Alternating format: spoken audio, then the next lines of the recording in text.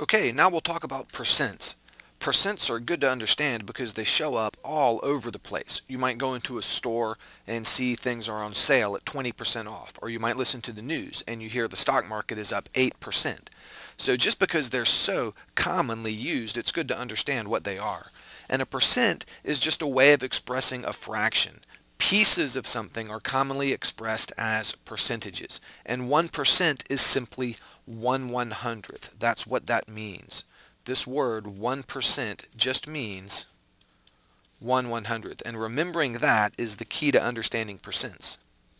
And it's easy to remember this because you can think of a cent as being 1/100th of a dollar. And so just because we're used to dealing with money, we're used to dealing with percentages. We all know that 15 cents is a small part of a dollar, while 97 cents is almost a whole dollar. So 15% of something would be a small part of that something.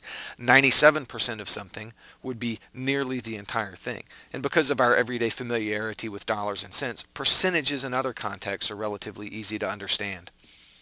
The symbol for percentages is this little symbol here, which shows up on a typewriter. It's usually over the 5 key. Hit Shift 5, and that just means percent. So if you see something written like this, 35%, that just means 35 hundredths. So 35% of something is 35 hundredths of that thing. And now we'll look at some examples of fractions being expressed as percentages. Alright, in this first one we have 2/5 equals something over 100, and we want to figure out what we need to write right there. So we want to make this fraction equivalent to 2/5. So we think 5 had to be multiplied by what to give us 100? 5 had to be multiplied by 20. So I'm going to take the 2 up here and multiply it by 20 also, and 2 times 20 is 40. So 2/5 is 40/100ths, and that could be written as 40%. This fraction right here, 40/100ths, is the same thing as 40%. Alright, let's do the next one. 3/4 equals how many hundredths?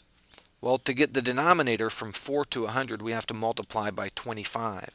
So that means I need to multiply the numerator by 25. The idea here is that you can always take a fraction and multiply the numerator and the denominator by the same thing and get a fraction that's equivalent.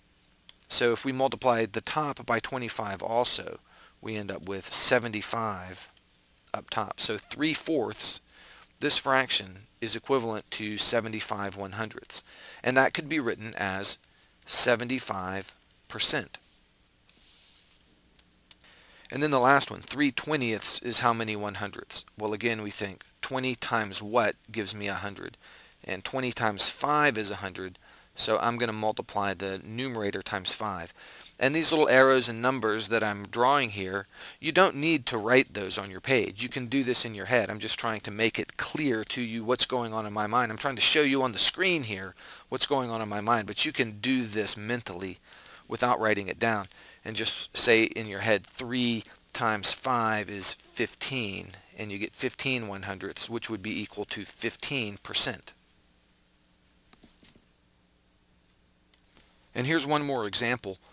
We're told to rewrite this sentence using percent notation. 7 out of the 50 people had blonde hair. So we have 7 out of 50. So let's write that 7 out of 50. And we want to express that as a percent. That means we need to express it as a fraction with a denominator of 100. So we say 50 had to be multiplied by what to give me 100? Well, 50 times 2 is 100. So we'll go up to the numerator and also multiply it by 2, and that gives me 14. So 7/50ths, or 7 out of 50, is the same fraction as 14 out of 100. So this would be equal to 14%. So it said to rewrite the sentence using percent notation. So we would write 14% of the people had blonde hair.